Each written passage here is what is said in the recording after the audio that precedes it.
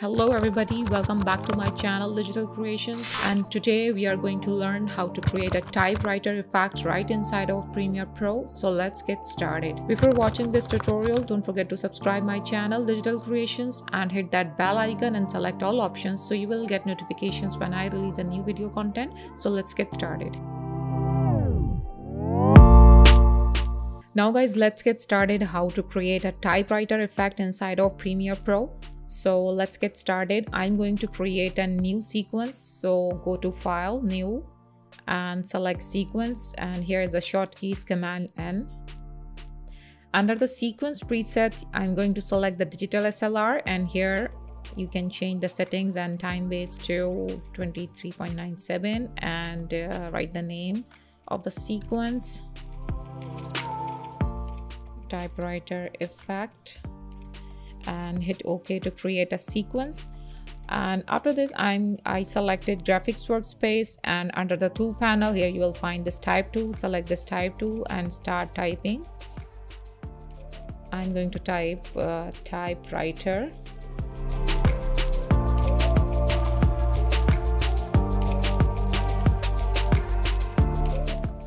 Effect, Premiere Pro. Okay, now guys, go to Essential Graphics panel, and here I'm going to align this text in the center of the program monitor. And here there are lots of options. You can change the font of the text, you can change the appearance. So let's animate this text. So here I just go to Effects, and here I'm going to search the linear wipe video effect. Here you will find this in the video effects. Go to transition and linear wipe video effect, and just drag and drop this video effect onto our layer, text layer. And I'm just going to select this text layer and go to effects control, and here you will find this linear wipe video effect. And under the transition completion option, here you will see this transition completion. So I'm going to increase the transition completion which is 100%, and add a keyframe at this point. Let's move this, set this, and make a 2 seconds animation. So I'm going to set the value to 0. Here you will see this.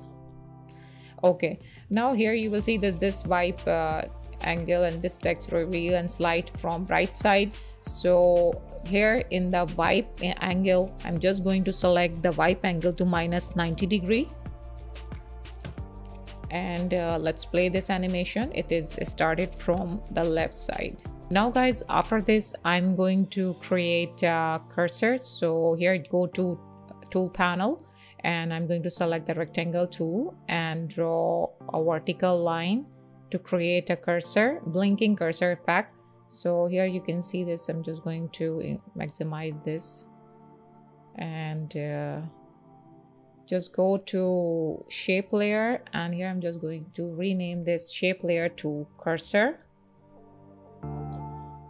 And just select the scale and uncheck this uniform scale. So I'm going to decrease the width and height of this cursor, and just move this position downside and make it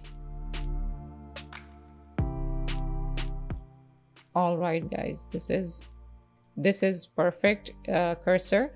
So okay, now set it fit to back. And now guys, let's move this cursor, set the position of this cursor.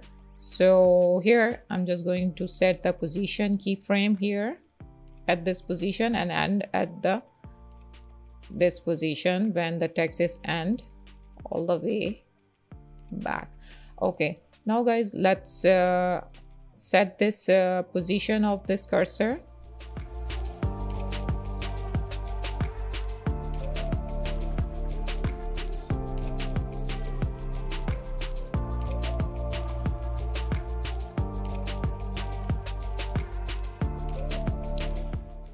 I'm going to reduce the typewriter, time second, time frame. So here I'm just going to reduce the time to make it closer. And now let's play this.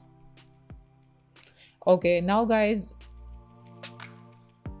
let's create blinking effects. So select the cursor, and here I'm going to set the opacity of the cursor initially to 0, and let's move the keyframe to here in this point, four frames, 1 2 3 4, and I'm just going to create 100%, 1 2 3 4, and reduce the value and select all keyframe. Copy this keyframe and paste it. Select all keyframe and copy this and paste. At this point, paste it to create a blinking effect, and paste it here. Move my playhead and paste it here. And now guys, let's play this. I'm going to render this effect. Let's play in a full screen.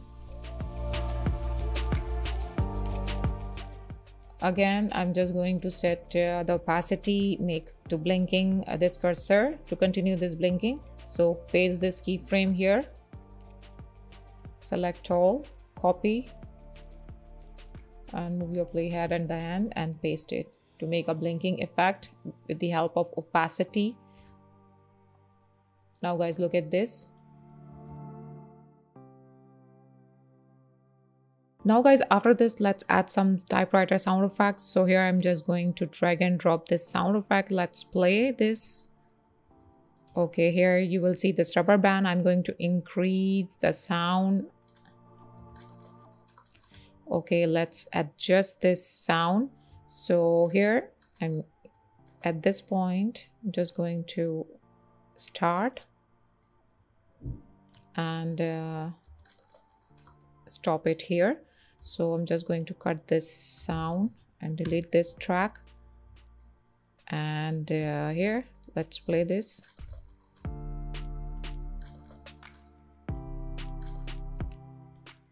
Let's move my playhead here and stop it.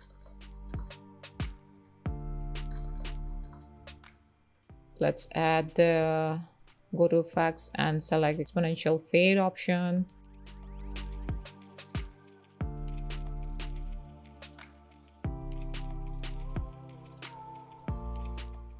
Okay, let's play this sound.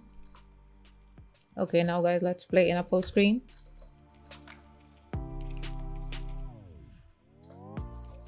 Now guys, this is super easy to create a typewriter effect right inside our Premiere Pro CC 2020. I hope you like this video. Don't forget to like, subscribe, and share my channel. Thanks for watching Digital Creations.